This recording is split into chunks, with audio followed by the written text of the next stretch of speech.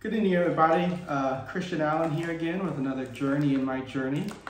I don't know if you've noticed, but I look a little brighter, sexier too, if I don't say myself. And I might sound even better. That's because I've just bought myself a new selfie stick / tripod with a light and a new microphone. Since I'm going to be creating videos, I thought I need to invest in some nicer equipment that will make these videos easier to watch.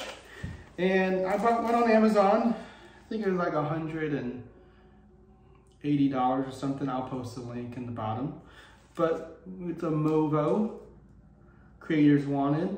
This is a little, what the setup looks like. It's got a little wind thing, a mic cover, a mic, a light, a cord to connect to the phone, a little clicker button, and a little cleaner thing.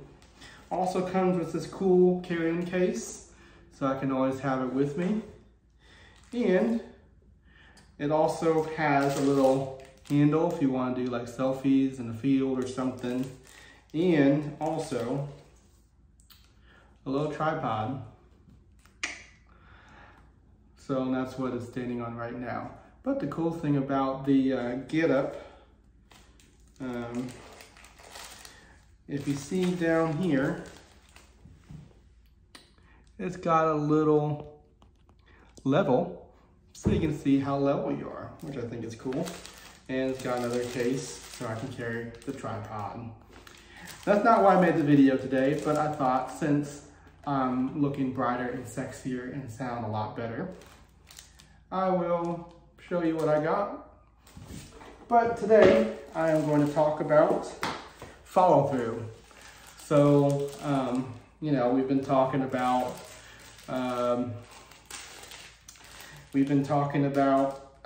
communication is important, is vital in small business, any business, size business pretty much. But communication is great, but if you don't have any follow through, then what is the point? If you're gonna tell somebody that you're gonna call them the next day, by golly, you better call them. If you tell them you're gonna follow up with them in 2 weeks after service, see how everything's going, you better follow up with them. If you say that you're gonna follow up, give them a follow-up text or call to see if they're interested in services, do what you say you're gonna do. It not only says that you're an honest person and you're somebody that you should do business with, but it also shows that you're organized and you're together and you're a man of not only your words, but action, or woman. Don't wanna, you know, trying to stay, you know, correct in verbiage and everything. But that's just it. So if you've followed me on Facebook, you know I've been looking for a new HVAC plumber, heating and air guy, because the company I've been using is just dropped the ball, honestly. You know, whether it's not showing up for the appointment time, not telling me they're running late, not able to give me appointment times anymore apparently this year, I guess because of COVID or whatever, which is fine. But they don't barely do the call ahead text. When I have a service plan with them, maintenance plan, they don't tell me it's, you know, it's past due or it's expired, so it's lapsed, and you know, the communication has been horrible, but also the follow through, which is why I was looking for another company. And then I had another company lined up, a smaller company, a little more local company, and well, they fell through too. So far, third time's a charm, they say. So the third company I've tried to contact seems like it's a great local small company. They're easy to talk to, easy to set up an appointment. So far, their follow through has been great. So that's why they're gonna get my business. It's key in a competitive nature environment that we are, with so many options, so many other, you know, so many choices, so many providers to go to, that you set yourself apart. And part of setting yourself apart is making first impressions. If your first impressions aren't good, then what are, you know, that's what people remember you by, is your first impression of the experience. You want to make the experience the best experience possible. And if you don't make that experience great, then they're gonna go with your other competitor. Now, my favorite saying is, I don't have any competitors because I don't compete with anybody else, which for me, that is true. But there's hundreds of other pest control companies, large, small, medium. Of course, in the end of the day, I am competing.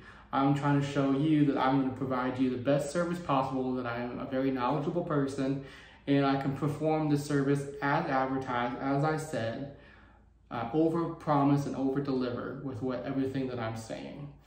And so part of being able to over deliver is executing. If you can't execute, you're not going to win anything.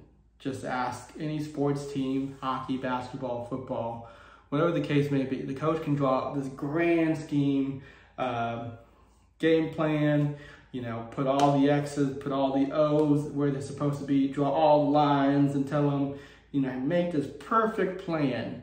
But if their players don't execute, it was all for naught. The other team's gonna win. You're gonna be sad and depressed and defeated because you lost. And so that's how it is in life and in business. Not only communicate with your customers what you're gonna do, and then follow through and execute. Plain and simple. So I hope this was helpful. I do have this new YouTube channel up now. So if you like what you've heard and watched today, I would appreciate it if you click the subscribe button, and also give my video a thumbs up and share with your friends, so that this knowledge that I'm sharing with you is not only shared with you, but your friends and their friends, and so on and so on. So with that being said, I hope you guys have a good evening, and I'll talk to you guys on the flip side. Good night.